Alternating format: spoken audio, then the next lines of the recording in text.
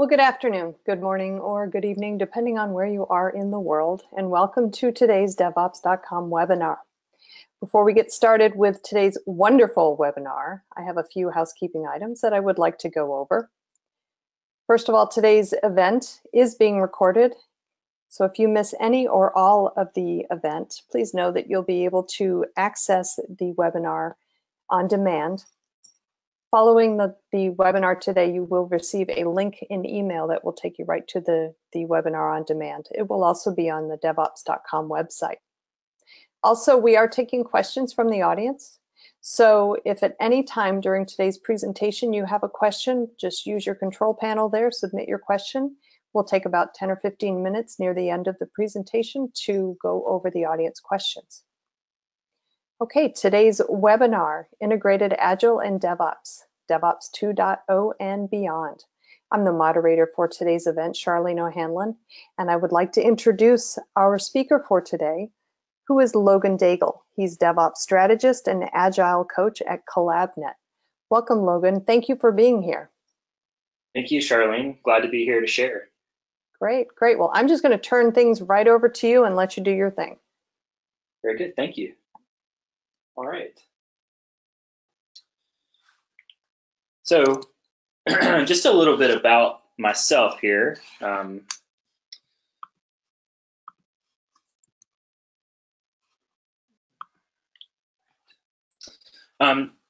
Logan Daigle here.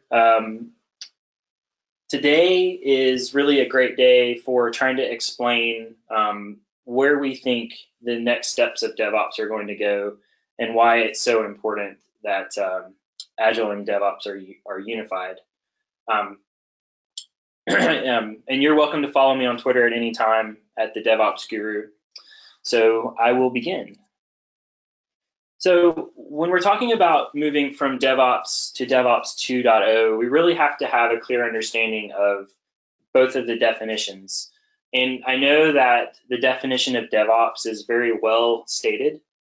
And so I'm going to jump to the next slide in just a second to show you I think probably the most accepted definition, and it's the one by Gene Kim in his handbook, the DevOps handbook.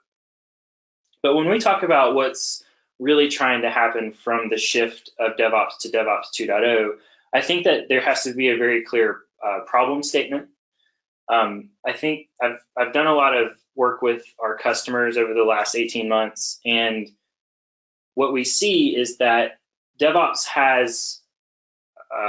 gives organizations a very big opportunity to do something really great. But much like the picture that you're seeing, when you open the DevOps machine or the DevOps box and try to figure out what's best for your organization, you're looking at what could be the inside of a clock. And the only person that really understands how to work on that clock is the clock maker. And where I think we're going from DevOps to DevOps 2.0 is to really try to open the box and make it a system in which more people other than just the technologists that understand the DevOps machine can understand DevOps and help to utilize it and help to push it forward in their organizations. So what is DevOps? If you crack open the DevOps handbook and look to see what Gene Kim has to say, he's going to tell you that this is the emerging professional movement that advocates the collaborative working relationship between development and IT operations, resulting in the fast flow of planned work, i.e. high deploy rates, while simultaneously increasing the reliability, stability, resilience, and security of the production environment.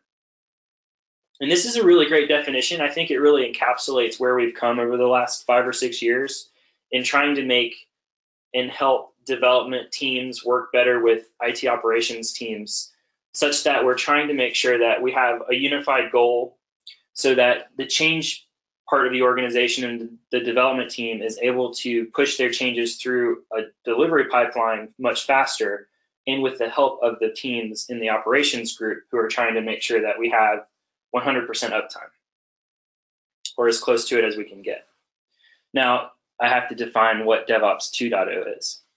And it's really a very simple approach, but it's very elegant as well. And so it's not it's a simple definition, but it's a very elegant and sometimes complicated way to try to look at what do we do next with DevOps. And so what I ask is when you ask what DevOps 2.0 is, maybe you joined and you're like, I want to understand what that really means. I think that it's really trying to take the idea and the breadth of what the DevOps thought leaders were trying to do, and and make sure that we go back to their key points when they started, and trying to understand that improving the process, just like Agile tried to improve our development processes, and DevOps is trying to improve our development processes. We're really trying to take a more holistic view on everything that we're doing. And so when we talk about how we apply DevOps 2.0 to DevOps, I really just believe that it's bringing that focus back to what we call DevOps. It's really focusing on the entire value stream. How do we know what we're doing from concept to cache? Measuring it, being able to know that we're improving, knowing where bottlenecks are, being able to utilize constraints to the best of their ability, or even try to remove them if that's possible. We really come down to not just talking about dev and ops. We start to talk about what does the business want? What do our customers want? And we really focus on how all of the inputs of business, customer, development, operations, testing come together to help us build our software. And like I said, it's a very elegant thing to talk about. And with our customers, it's been an eye-opening experience. All right, so the first question I'd like to give to everyone that is currently with me is, I want you to answer who is doing DevOps, and I'd like to know how many of you are employing some of these capabilities of DevOps. Okay, great. I've just pushed out that first polling question. It is one of two that we'll have during today's event. You have a few things to select from. Who is doing DevOps? Source code management, continuous integration, continuous delivery, automated testing, and automated environment provisioning. So go ahead and submit your answer, and we'll take a look at the responses in a couple seconds. We'll give you guys about 10 seconds left. Also, we've already gotten in some great questions from you guys. So if you do have a question for Logan, please feel free to use that control panel to submit your questions. We'll take a few minutes at the end and look at what you guys have sent in. Okay, I'm going to go ahead and close this poll right now, and then we'll go ahead and share the results. Okay, looks like we've got the majority of folks are doing continuous integration, followed closely by continuous delivery. Logan, what do you make of these responses, and how is this kind of driving what you're seeing in the marketplace? Yeah, and this is perfectly representative of, I think, where people are in the marketplace. Most people understand, that the fundamental starting point is source code management. And then the majority of people are really at this point of continuous integration, where they've really understood how do we take everything that we're committing to source control and tie it together so that we're getting constant feedback on whether or not our software is broken. And then you begin to tie in continuous delivery, automated testing, and automated environment provisioning. And those are the big three things, the big three constraints that most organizations run into. And that's evident here by the respondents showing that fewer of them actually do that at the moment. Yeah. So, okay. Thanks, everyone. Interesting. Yeah, thank you. And I'll go ahead and hide these results and turn it back over to you, Logan. All right. Thank you.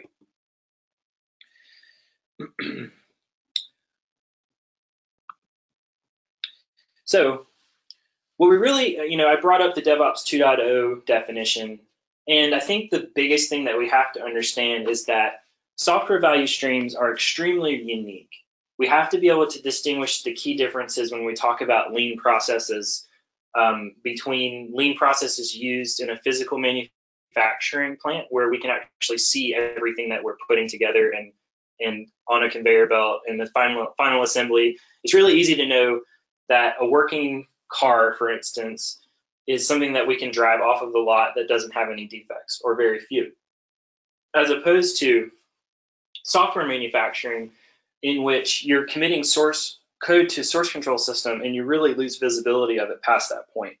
And a really big part of the DevOps movement has been to try to get to moving faster with committing, building, testing, and deploying. And I really think that it's a good thing for organizations to begin to understand it and tackle the continuous integration and moving faster question. But you can't just focus on that one problem. You really have to think holistically. You really have to think across the value stream. How are these extra builds that I'm producing on a daily basis or even an hourly basis going to affect the downstream parts of my process? So when we don't understand, when we're asking ourselves those questions and we begin to start to think holistically, we're really trying to understand, how do we get to this point where we're talking about value stream mapping and really trying to visualize and codify a process in a way that everybody comes to the table and visualizes all of the work, not just automation, but also manual work that is, accounts for time taken in the process to get from concept to cash. This value stream mapping exercise is really the key foundation for getting to this state of DevOps awesomeness. Okay. Now, why do I bring up value stream mapping as an important part of understanding what DevOps really should be, or what DevOps 2.0 really should be? Well, we still have two big challenges when we're talking about software development.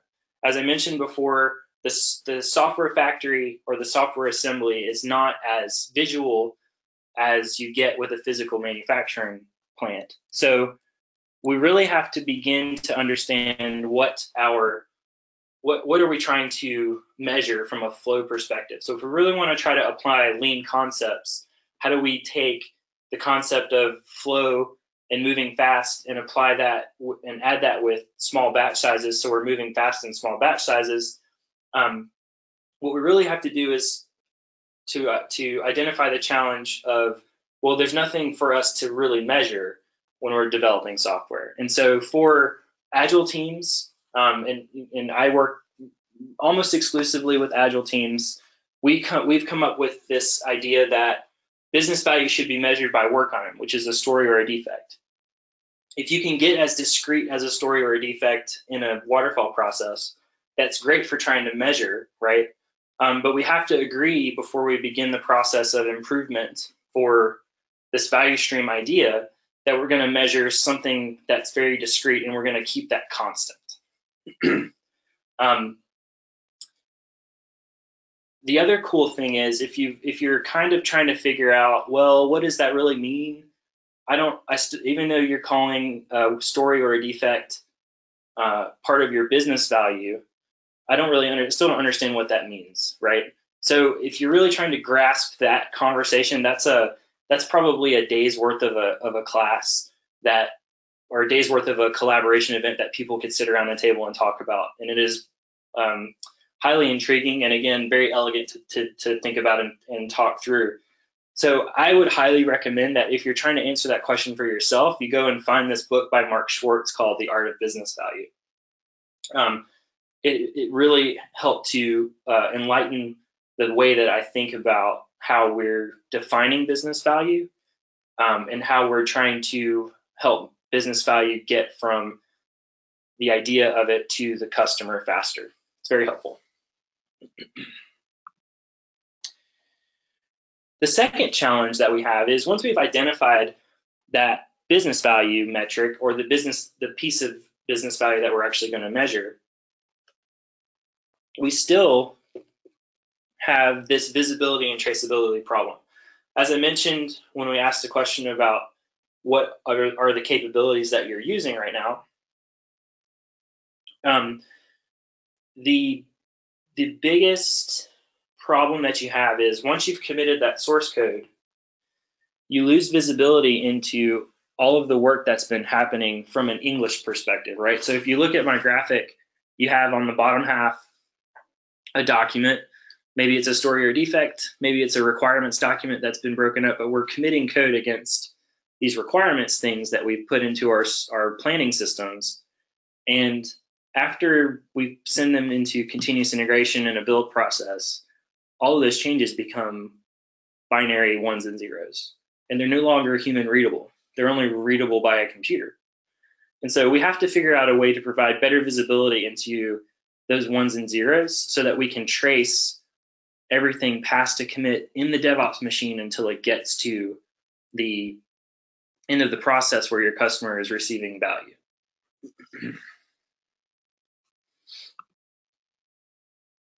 Okay. Now, I have a very bold statement to make. And I want you to stick with me here because it's just a bold statement. So prepare yourself. So we know that DevOps, at least I think those of us that have been practicing it for these 5 or 6 or 7 years, we know that DevOps really has the potential to change the way that software is delivered and developed, and how every piece, every action in the value stream is visual. Every person in the value stream collaborates. We really get to that third way of thinking where there's constant feedback back and forth in the value stream. Now, I hate to say it, but DevOps is kind of the problem in a lot of organizations. And stick with me. I don't want that to rub anybody the wrong way. I just have to say, it's unfortunate that just like in Agile, we kind of saw, a great process is taken and people do things that are kind of weird with it. I think that there's similar things happening with DevOps. And so when I say it's also a problem, it's really core to what are we really trying to do with DevOps within our organizations. So let's kind of tackle that hypothesis here. All right, so why do I think that DevOps is the solution, right? We looked at Gene Kim's definition at the very beginning. It's really this understanding of how we can improve culture and how improving culture can hand in hand improve the way that we build our automation and our visualization around changes being made to our value stream. And that really comes to this idea of understanding DevOps, not only understanding it, it comes to the point of really reaching and achieving DevOps awesomeness. And I feel like I need to define that before I keep going. So when I say DevOps awesomeness, when we talk about DevOps and we talk about Agile, there's never really an ending point to the transformation that you bring your organization or yourselves through. It's a continuous process of understanding how we can always improve, learning from our mistakes, being better for ourselves and our customers. And that's what that really means. We always are improving the culture and the automation such that we're achieving DevOps awesomeness because our people that are on our teams love to work for our organizations, and the customers that we have love to see our products and use our products. Okay, so if you go and look, Puppet, with the help of the DORA DevOps Research and Assessment Organization, goes over every year. They send out a survey for people to fill out, and then they publish that survey, and it's called the State of DevOps Report. They started in 2014, I believe, and last year's report was really great. I think that trying to capture what the solution is really, if you look at the information that they've put in those 4 studies so far, did I count right? 14, 15, 16, 17, 4 studies, is it really does start to paint a picture of the outcome, what the outcomes are for highly successful organizations. And then they try to give you case studies about what these companies are doing in order to improve their culture and their state of getting to delivered software. And so the DevOps, the State of DevOps report for successful people, for DevOps as a solution, really tells us that the high performers are deploying code more often with less time to fix problems that that code causes.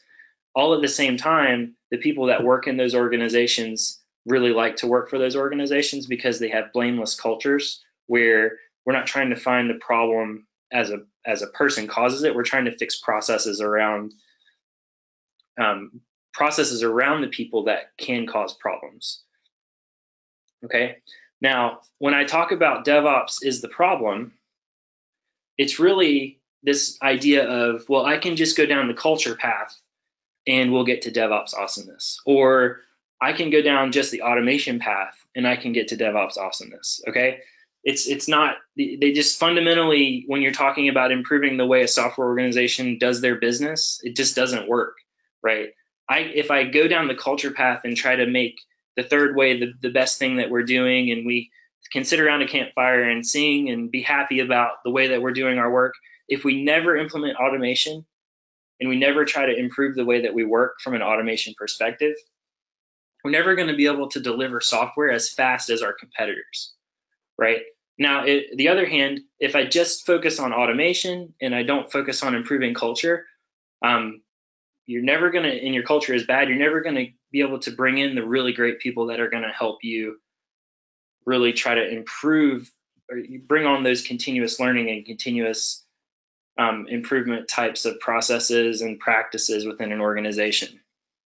Okay, and if you go to look at what the State of DevOps report says from last year for this part of the process, you're going to see that it says, even though over the last 4 years we've seen the proliferation of automation, and we have heard these organizations report that more people are doing automation, more people are investing in CI, CD, automated testing, automated test provisioning, we're not seeing the rate of high performers increase at the rate of the automation.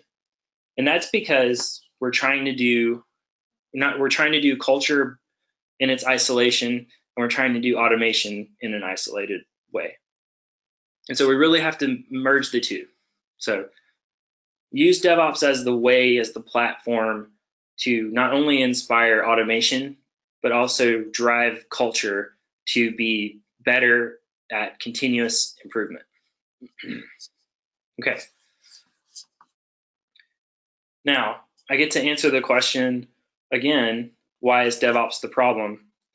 I think, and I touched on this when I brought up the key capabilities of DevOps, I think that one of the biggest unintended consequences of automation improvements that DevOps really touts is this notion of change pooling, right? We've given a lot of focus to source control and continuous integration and maybe continuous delivery in the development realm.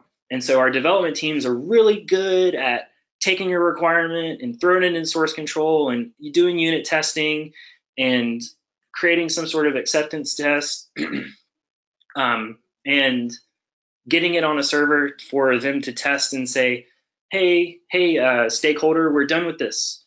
And that's really great in small teams and small organizations where the path to getting something into production is very quick and it's very easy. And where this change pooling problem might not occur, you might be delivering one story at a time or one defect at a time or even one commit at a time, which is really awesome. If you're doing that, that's great for you. But what I find is, when we talk about DevOps not being for the unicorns, DevOps not just being for the big four, we really have to focus on what differentiates that 99% of companies from the big four. And it's just a fundamental lack of understanding of what DevOps can really do for you, and that you can't just have source control and continuous integration and continuous delivery, because those things just cause the problems to manifest themselves quicker. And so that's why I bring up this change pooling idea, and it's probably the biggest impediment to awesomeness, because even though our development teams can really crank out a lot of good things from their development perspective, in big organizations, you still have a testing process to go through, and you still have change management process to adhere to, and you still have a release management process to go to, and you still have an audit process that you have to follow. And there's these really, and we're change pooling these things, and we're only doing monthly or quarterly releases, and all those three things, to the testing and the change management and the auditing, all have to happen on these big chunks of work. And when we find a problem, it's super expensive to go fix them because the development team hasn't worked on them in weeks' time. So I'd really like to go out to the audience again and understand, for those of you that are watching and hanging out with me today, how often do you release your software? All right, I'm going to go ahead and launch that poll right now. It should be up on your screen. How often do you release software? So you could select one of 5: every day or more often, every week, once a month, once a quarter, or once a year. Go ahead and submit your response. And as I said before, if you've got a question for Logan, anytime during this presentation, just use that control panel and get your questions in. We've gotten a ton of really good questions in so far, so I'm looking forward to the question and answer period. Okay, we'll give you guys about 5 seconds more. We've gotten about 70% of folks who have voted, so that's really good. So great, we'll go ahead and close it out now, and I'll share the results. Okay, sharing the results. How often do you release software? Looks like once a month is the big winner here, followed by once a quarter. Logan, what do you think of that cadence? Do you think that's too often, not often enough? What do you think? Well, clearly, I think obviously when we talk about what DevOps means in the ideal state, it's really trying to get to every day or every change, right? We really want to get there. But the problem is, a lot of organizations, as I mentioned, the 99%, not the unicorns, really don't have, aren't empowered or aren't enabled enough to be able to support that model. And so, what I think is important for people that are starting to do Agile and DevOps together is getting into a cadence that really works for your team, and then trying to improve it, right? If we're always talking about continuous improvement, we're always talking about how do we get to that point where we can do single batch change, or one commit goes to production, like Facebook and like Google. Okay, great. I'm going to go ahead and hide this and let you get back to your presentation now. Thank you, Charlene. And thanks everyone for answering that question. I really appreciate it. Now, as I continue, the biggest thing, like I said, is really this problem of change pooling, right? So I have this really cute cartoon that was created by some of my colleagues at CollabNet. And so that's their shout out for this presentation. They made it into the presentation for us. So, if you're just trying to visualize what I actually mean by the change pooling problem, imagine that you're a parent sitting outside watching a bunch of kids playing around the pool, right? These kids represent individual commits that are going into source control, right? So kids are commits, pool is source control. We start to make changes in source control, and our build system begins to, and these kids are perfectly okay. They're just going under the water for just a few seconds. They're starting to make changes, and your build system is starting to generate artifacts. And we know when we are, we're trying to figure out which kid or which change do we pick to promote in order to get to that place where we can say we're done with our work, or we get to that place where we're going to release our code to our customers, right? And so even though we might pick this person, this kid, this commit, or this artifact to be the artifact that we're going to promote, we still only see that one change, right? There's no indication to us in the way that things currently work or are thought out as to all 4 of those commits that jumped into the pool and what they are and what they represent. We only see the one that's at the head, one that's at the top, the one that is very apparent from using our build system that we've promoted.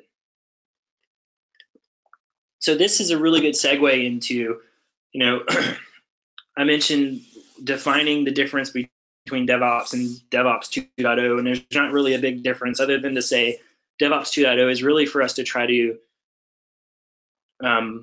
is really for us to try to get back to thinking more holistically about what we're doing from concept to cash, right? But when I talk about value streams, there is something coming that we've started to, talk about with customers and analysts, and it's this notion of being able to manage a value stream, and think of a value stream as something that, right, we're talking about concept to cash. We're not just talking about committing code and getting it to our customer. We're thinking holistically, right? And so when we think about value stream and we have to think about value stream management, we need to be able to have platforms that can support that measurement and identifying all the work that's going through and how fast are we doing it and what's the riskiness of deployments, and how do we improve the audit and compliance reports that we have to provide to our leadership or our auditors. So we come up with these 4 things that a value stream management platform has to do. Okay, so I'm going to deep dive into these 4 capabilities real quick and give you kind of a bird's eye view into what that might look like. So when we talk about what visibility and traceability mean to an organization, do you really know what work you're doing? So if you're practicing Agile, this might make a little more sense, and I apologize to the folks that aren't, it might not. But think of it when you're looking at this board as these cards are big pieces of work, big ideas that we're trying to achieve for our organization and for our customers. And we really just want to know, where are they in the process, right? And so with a Kanban board, I can very easily tell where my work is in any one of these statuses or phases that we've created. Okay. Now, this helps me from a planning perspective when I'm looking at software. When I want to start to talk about a delivery perspective when I'm looking at software, the question comes up, okay, well, a lot of customers start to ask, okay, well, we've talked about all of this value stream management stuff. How do I know how much of my features I've completed? And how do I know what parts of the process my feature is in? And then it stories, what parts of the process are they in? And it's just being able to provide the visibility and traceability by feature so that you can see how much of the feature is completed is really a way for our customers and those of you out there who are trying to do value stream management. It's really a way for you to get that visibility so that you can have more confidence in the process past commit. And then I want to be able to view this slide. I want to be able to have visibility by package or by artifact. So are you able to tie every single work item, story or defect, back to a specific artifact that gets deployed or promoted into any environment? And then are you able to provide release notes from that particular activity that detail all of the work items, all of the changes, and the versioned artifact that got deployed? And we have to be able to provide that as a value stream management. I need that from a value stream management package platform. And then we're talking about metrics and measures. So how fast are we moving through the process? What are the lead times that we're seeing? How efficient is our process? Where are our bottlenecks? We have to be able to understand these sorts of things to really get lean thinking back into software development. And then I need to know what is the risk framework or the risk profile of specific releases so that I can gain confidence in knowing that we followed the proper steps with big change pools to be able to say, okay, we know we've got 100% coverage with our tests so that we can do deployments. Or if you're willing to accept the risk of 50% coverage because you tested the most comprehensive or complicated parts of your application that constantly break, you need to get that out of a value stream management platform. Okay, now back to the notion of a value stream and thinking about a value stream mapping process. What that value stream mapping process really helps you do, it not only helps you identify all of the automation that you're currently doing and you can talk about the automation that you want to implement, right? It also helps you codify the manual steps of the process that happen, because those are the ones that steal time from you being able to get a smaller batch size, or stealing time from you getting from commit to production. And so a value stream management platform has to provide comprehensive workflow orchestration. I have to be able to tie all of these activities together, whether they're automated or manual, and I have to be able to have a checklist on whether or not we've done them the right way. And then finally, probably the thing that a lot of our customers, at least in the last year, have really complimented us on thinking about is this notion of real-time audit and compliance. So many of you answered, we're releasing every month. A lot more of you, or a bigger group of you, if we said monthly and quarterly, you answered that way. If you were to go and ask the people that are in your audit division how long it takes them to audit any particular release that they're working on, and they tell you a week, a month, it's so hard. I have this huge Excel spreadsheet that I have to look through. I don't ever know if it's exactly right. I have to update it every time we do a release, and it's just time consuming. It's really hard. Well, what we want to be able to do, and if I can tie together all of the activities in the work stream, whether they're manual or automated, I can begin to capture in smaller increments whether or not we're actually following our compliance process. Instead of trying to capture compliance activities for our auditors on month 1 or day 30 of our release process or day 60 of our release process, I'm capturing it after we promote to our testing environment. So I'm slimming the window down of when we are capturing these things, so that one person doesn't have to take on all the risk of trying to deliver this audit report that covers whether or not we're following the things we should be. So where do we go next? We talk about the benefits of VSM, okay? So we really need to be able to get to a point where we understand the level of value to the business. And this is the level of value of the software that we're producing. It's the level of value of the processes that we use to deploy that software or get that software to our end users. We understand the impact DevOps has on our operations teams. Is it really improving their lives? The biggest question I'm asking is, if change pooling is the biggest problem and they have to deploy hundreds of changes at a time, are we really trying to improve the things that improve the way that they work? Greater visibility into downstream operations, making sure that we're not missing things as we deploy, making teams more efficient, releasing quicker, and taking advantage of other opportunities that might come up because we know where we can invest our money or our time or our resources.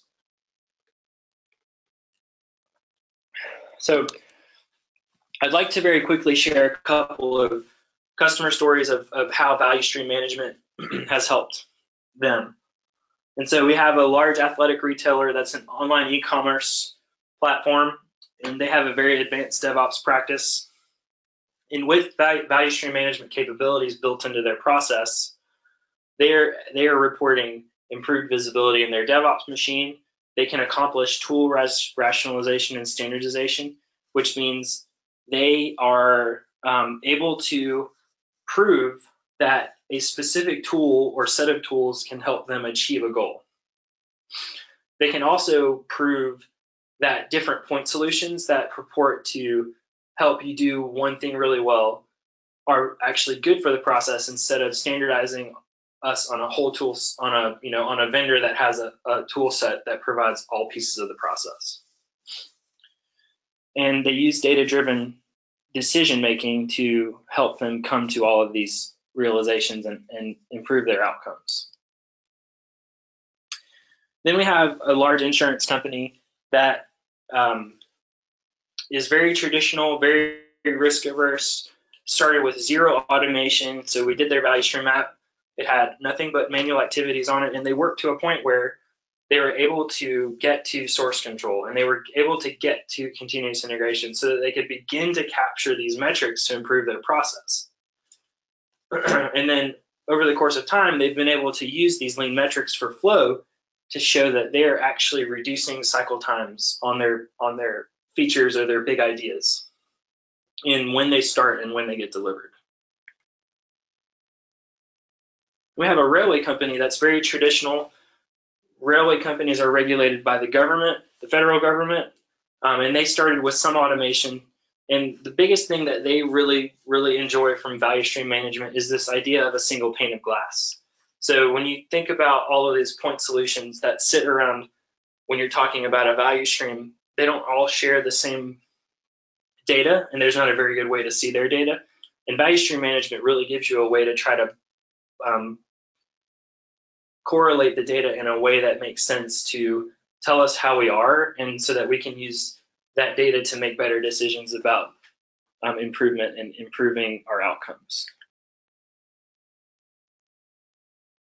And then finally, a very traditional global firm with pockets of good practices.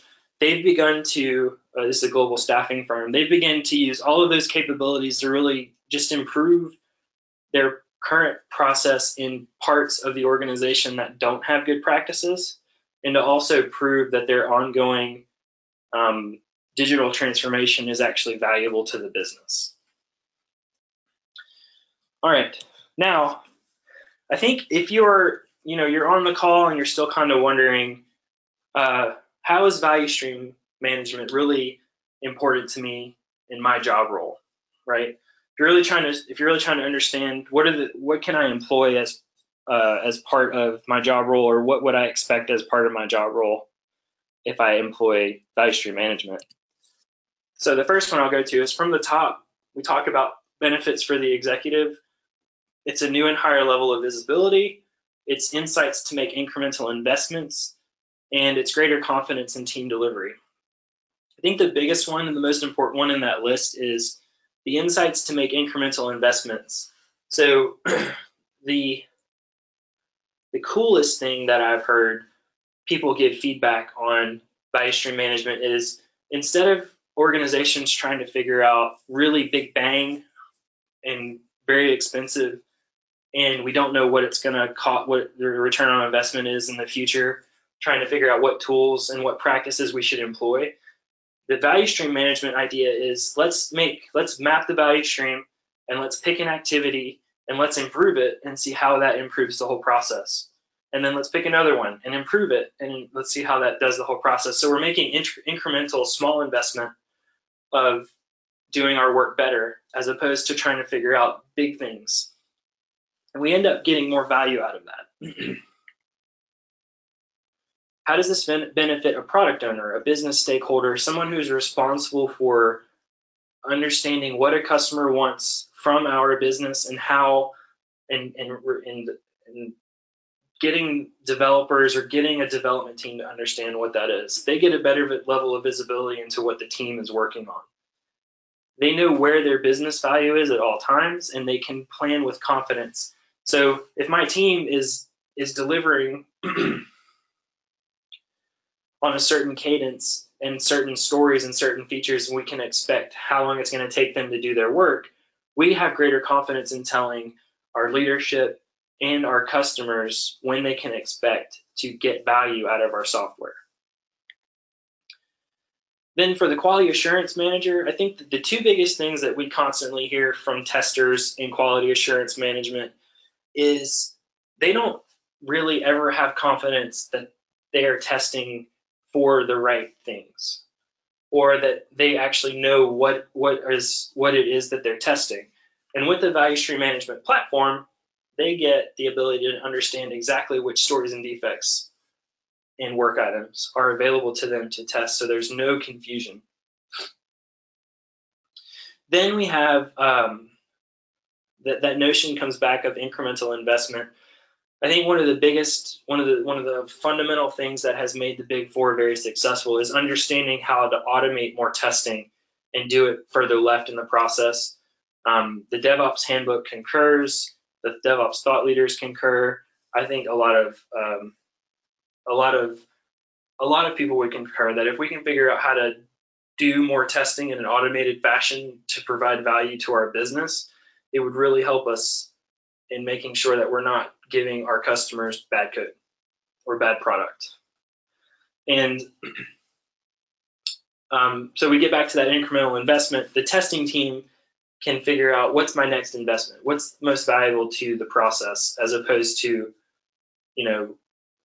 trying to, again, big bang changes. Let's go get this tool and use it to test everything. Let's just make small improvements and figure out what's best for this part of the process. All right, and then for the final role, what are our benefits to our compliance team or our audit officers or audit team?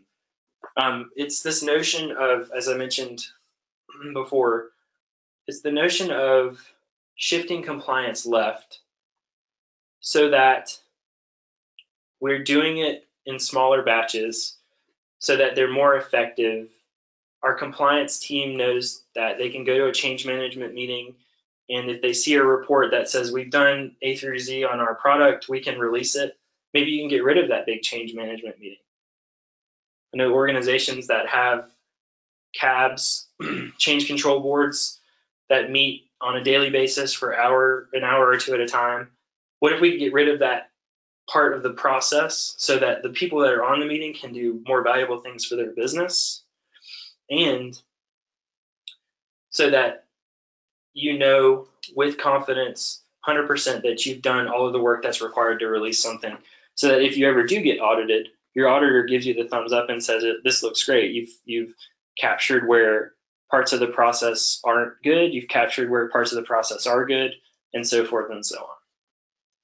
And so with all that being said, I'm making my summary and my conclusion here.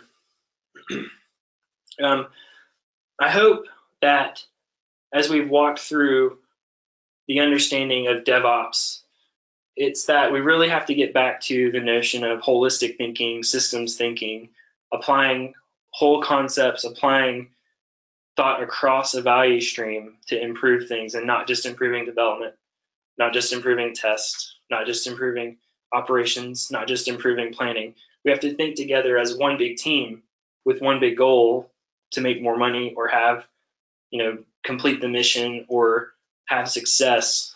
Those are the real things we need to focus on. And value stream management platforms really give you the data and insights to be able to support making good decisions in a value stream mentality in DevOps 2.0. And so with that, Charlene, I am ready for any questions that our crowd might have. Awesome. Well, we have gotten a ton of questions. They've just been burning up the lines here. So I'm just going to dive right into them. And actually, before I do, I want to let you guys know there's no way we're going to be able to get through all of these questions today. But please know that Logan is going to be getting a copy of everybody's questions. So I'm sure he or somebody else at CollabNet will be more than happy to follow up with you after the event if we don't get to your question during the webinar. Okay, so here's the first one. What could be organizational level metrics for projects that have adopted DevOps? Yeah, good question. So the big four that they talk about in the DevOps handbook are mean time to repair or recover, cycle time, lead time of fixing defects, and the last one is escaping me. But those four are typically the ones to start with, and the DevOps handbook gives you very good insight into how to capture them and what to do with the results that you've captured. In addition to those four, we recommend two things. We recommend getting back to lean metrics. So how much work are we trying to do at once, and how fast are we moving that work through the value stream? It's a mixture of some of the four that the DevOps handbook talks about from a lead time, cycle time perspective, plus batch size. And then finally, understanding a risk profile of what you're actually releasing. so that you have a very, a multi-dimensional view of where you currently are, and obviously from a continuous improvement perspective, what you can improve, and then just being confident in your delivery. All right, great. Next question. Is DevOps 2.0 closely related to BizOps? I think, I try not, I know I'm hitting on a buzzword, and I tried not to, but I think yes, BizOps is probably very important. If I'm talking about DevOps 2.0, right? When you talk about BizOps, you're talking about how do I include the business in this thing called DevOps. And DevOps, the definition of DevOps 2.0 that I gave you is really, yes, the same thing, but I'd like for us to continue to explore how do we widen the fold so that more people from more roles, customer, whatever it is, we get more feedback to improve the way that we work in the product. All right, great. Now, this next question is one actually that I've heard quite a bit, and so I'm really interested in hearing your answer to it. How does ops actually get involved in DevOps? Most discussions on DevOps only seem to speak to developers or to the dev part of DevOps. Right. That's a very good question. We work with organizations all the time where the relationship between the dev and the ops team is not very good. It really takes, how does the ops organization get involved? It's really going to take, especially if you're from an organization where that culture is not very good and where there's been problems in the past, it's going to take two leaders, or the leaders who are responsible for dev and ops, to come together and figure out what can our shared goals be, right? How do we make the developers feel the pain that the operations team has when the operation team has to deploy their stuff? And how do we make the operations team feel the pain that the development team has when the development team is trying to develop? And when we share pain and we share a common goal, we can really begin to work together. Now, getting into that conversation is really, I think, if you don't have a leader who's willing to jump in and start to lead that conversation, I think it's, if you work in an organization where it's perfectly fine for for the ops team or a small group of ops people to go talk to a small group of dev people and figure out together what you're going to do off the books to improve the parts of the process that are currently bad. I think we've lost a lot of the meaning of the word leadership.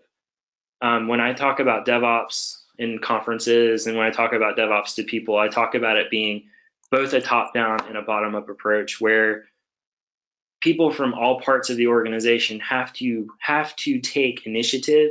They have to lead. It's a verb. It means anybody can do it. And it's really, if you see a gap in a process, making an effort to try to improve it, not in a way that's going to get you fired, but in a way that helps improve everybody's lives such that a leader might see it and, decide to take ownership of how do we spread this out through the organization so all of our ops people are included in the things that are good improvements for the way that we work. All right, great. Next question, and this one is a little long, so bear with me. We have a change management process that requires us to submit a change request for approval. The board meets weekly on a Wednesday, and the request must be submitted by the prior Monday. Do other organizations not have this level of change management? I would say a large majority of organizations have that type of change management.